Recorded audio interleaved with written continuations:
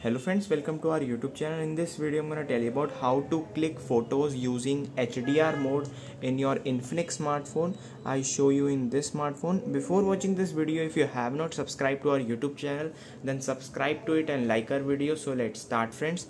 First you have to simply open your camera. Here it is the AI cam, and you will not see here HDR mode. You have to first open your setting at the left corner, and you will see here it is HDR mode. Click on HDR mode. There is no on off. Here it is auto mode. You have to enable that and press back. You will see when you just click on this picture, here this photo is in HDR.